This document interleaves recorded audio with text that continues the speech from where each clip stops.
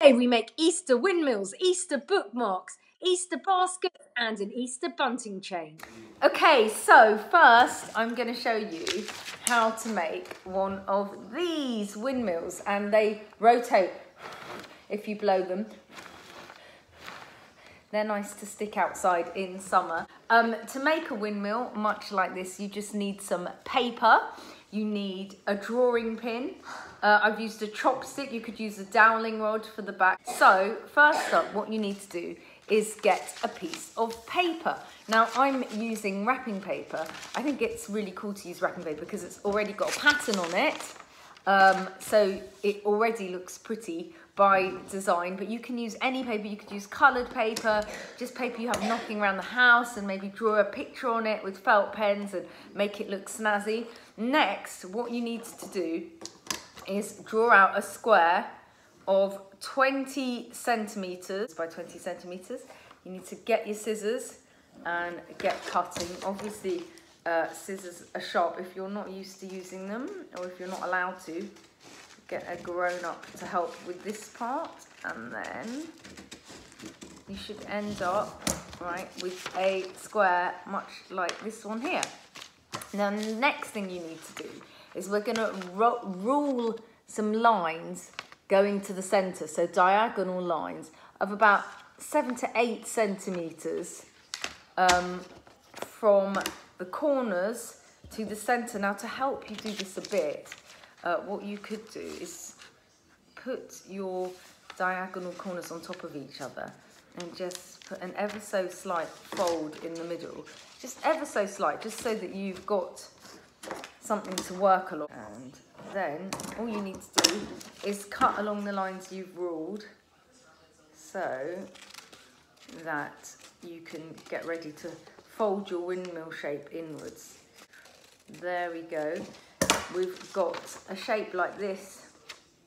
Next, you need some sticky tape, and we're going to stick our corners in from the middle. So it's good to get a little tab, maybe 2 tabs of tape ready. They don't need to be big at all. I've got 2 tiny little tabs there.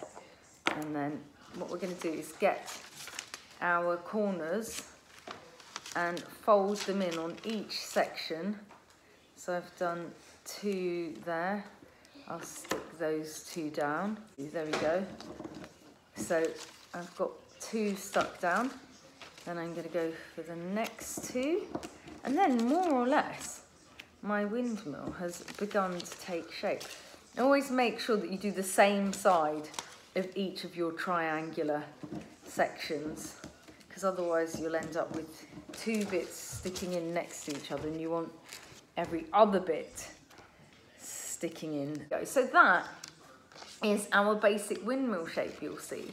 Next, what you need to do is get a chopstick or a dowling rod and a drawing pin. Now these are pretty sharp, and they might be hard to push in to whatever your stick is. You could just get an actual stick from the garden or from the park.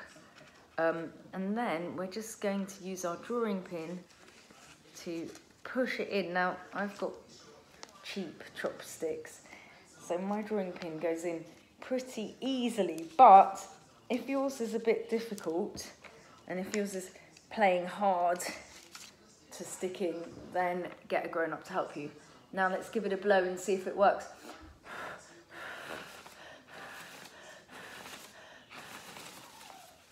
Pretty cool, huh? Now I'm going to show you how to make some Easter bookmarks. I'm going to make a little bunny and a little chick, and these are so simple to make. Just get some old envelopes of any colour, but the colour could be yellow if you're making a chick, or white if you're making a bunny. So I'm going to make a bunny first. I've got a white envelope here, and then all you need to do is cut the bottom corner off to the size of how big your bookmark is going to be. So that makes a little triangular hat. So for a bunny, we need bunny ears. So I'm going to cut out 2 bunny ear shapes. You can do that from either a white sticker or use just white paper and glue your ears onto your bunny. So there we go. 2 little bunny ears like that, and then stick them on to the corners of your bookmark. Here we go. Oh, bit of a wonky bunny. There we are. Wonky is endearing. And then all you need to do is draw your bunny's face. So if you've got googly eyes, you could put googly eyes. I'm just going to draw little black eyes, and then it's always good to give a bunny a little round pink nose, and then little bunny whiskers, and then more or less your bunny bookmark is done. How is that?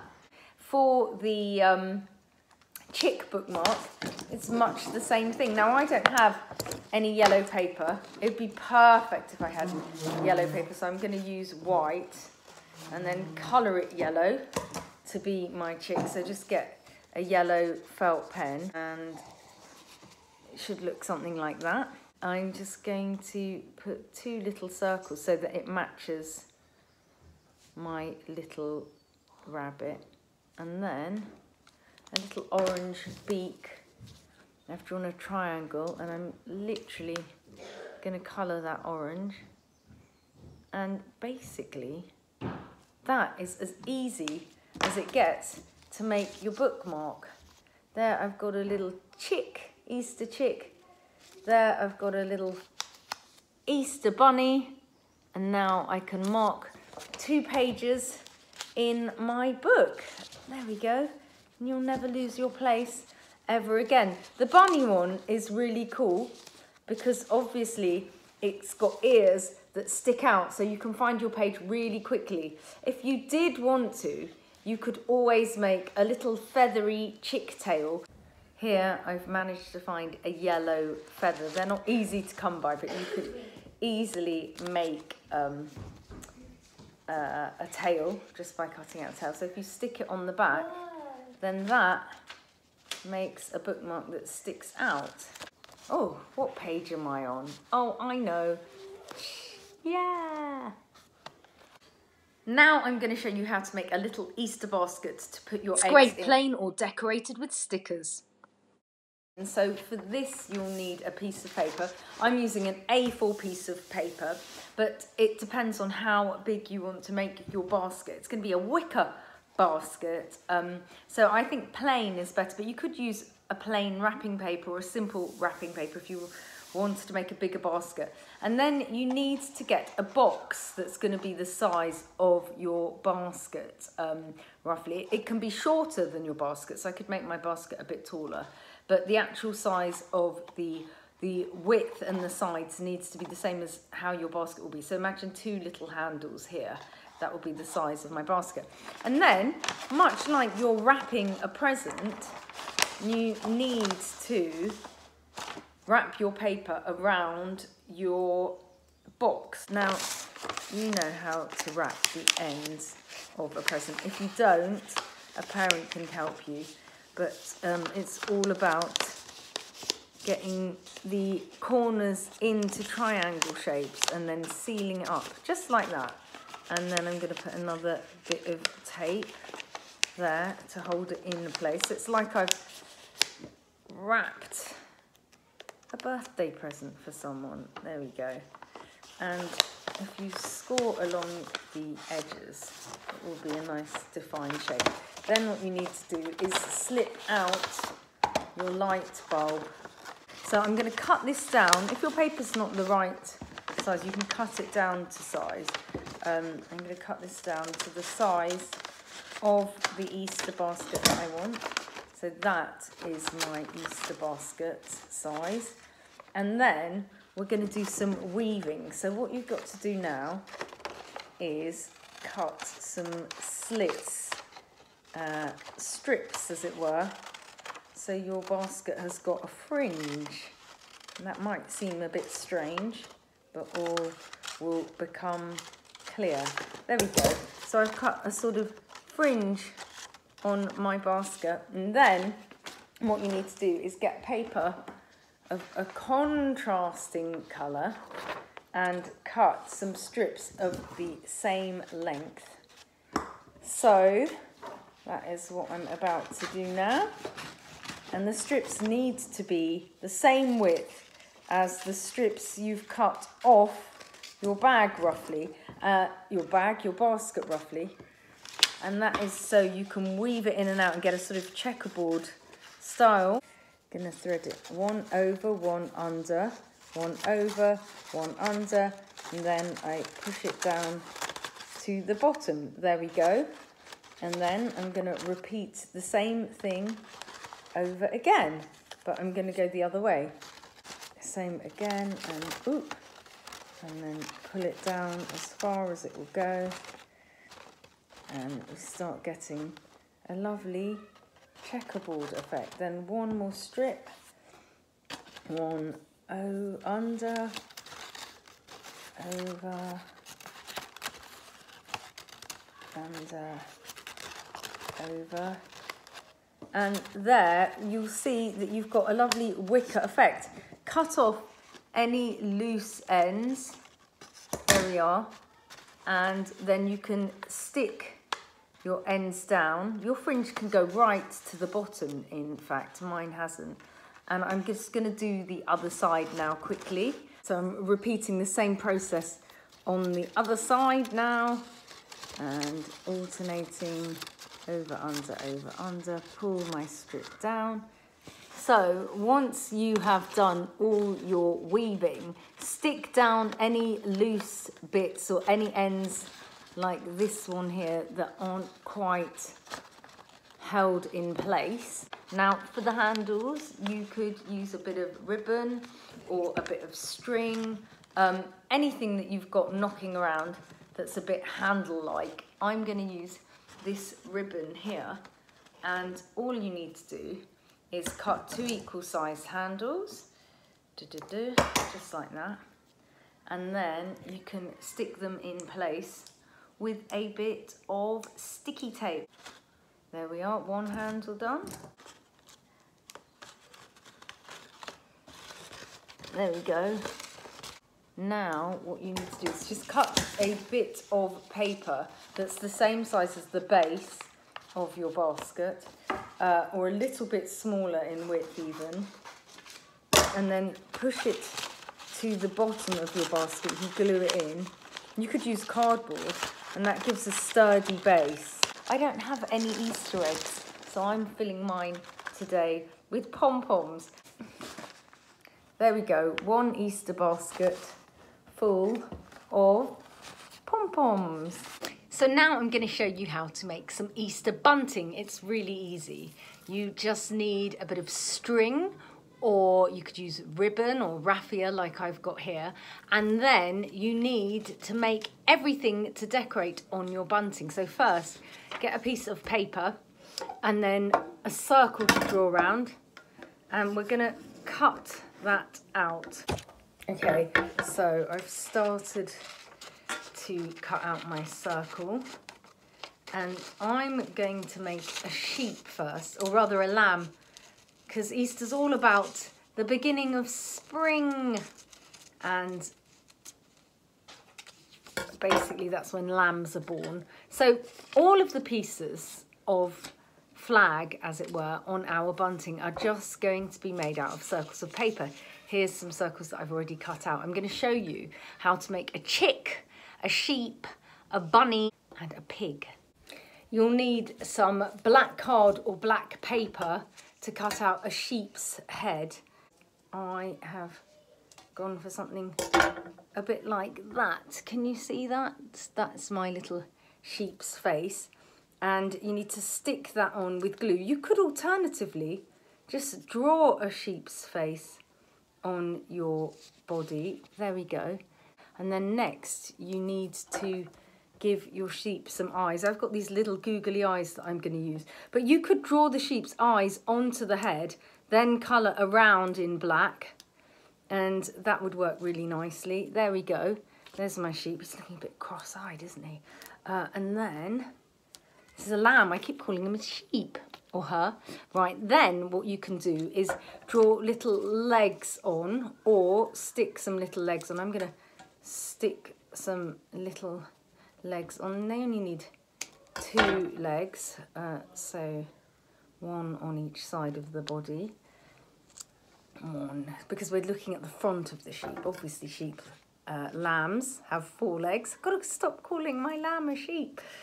There we go. So there's a lovely sheep's body, and then for a finishing touch you can just stick some cotton wool on, which is exactly what I'm going to do. So our little friend is Fluffy. Here we go, just a bit of cotton wool, making sure not to cover up our little friend's face, and if you do cover his face, that's a bit covered there, give him a haircut. Snip it round in a circle so that it's nice and neat. I'm shearing my sheep. So that is my finished sheep. It's pretty easy, and now I'll show you how to do some of the other animals. Next I'm going to do a chick. So a chick is really, really simple. Just 2 little eyes. You can use googly eyes again, and I'm just going to draw my chick eyes today. So just 2 black circles for eyes, a little beak, and there we've got a chick. I'm going to colour the beak in orange, and also you can add little wings. You can either put feathers on as wings, or what you could do, is cut 2 little slits at the side, and that can be little chick wings like that, and just pull them out a bit so they are a bit separate from the body of your chick. And there we go, we've got a chick to play with our little sheep. Now I'll show you how to do the other animals. The bunny is 2 little eyes, much like our bookmark, little pink nose. You could do a smiley bunny mouth. So for a bunny, I've just done a little pink nose, a smile, whiskers and eyes, and then I'm gonna stick on 2 bunny ears. Right, I've just stuck on 2 little bunny ears there, and you can get a pink pen and draw the inside of the ear for a bit of detail or definition. You don't have to, you can decorate your bunny how you want. And there we go, Bunny is ready to join his little friends. So next up I'm going to do our pig. So that's a pink circle that you need, and then you need to get 2 little piggy ears, and they're triangles. You could just draw little triangle ears. I'm sticking some on with some scissors, it's totally up to you. And then I'm gonna give my pig some little piggy trotters, which are just literally squares. Once again, you can draw the little trotters on if you want, or stick some on. I'm sticking it on so that it's got an overlapping effect coming off the edge of my circle. So we've got something like that. Let me just do a better job of this foot. There we go. And now I'll just draw 2 piggy eyes and a little piggy nose. And there we go. There we have a little pig. I'll give him a little piggy smile as well. Happy pig.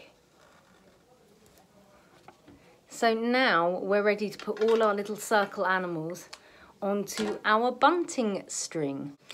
So I'm just going to show you all the animals I've done before I stick them onto my string. A little chick there, so then a little sheep. They're all just made out of circles. And then a little piggy, and then a little bunny. And now I'm going to stick them just with bits of sticky tape onto my string. Okay, so if you look closely, you can see that I've stuck my little animals on with bits of sticky tape. And if I turn it around, you can see the finished product. How cool is this little bunting? and you can hang it on the wall. Look, I've given that chicken some little chicky feet. There we go. Our farmyard animals are ready to hang on the wall, and this bunting looks so cool. Happy Easter and happy crafting. Please spread the word and subscribe.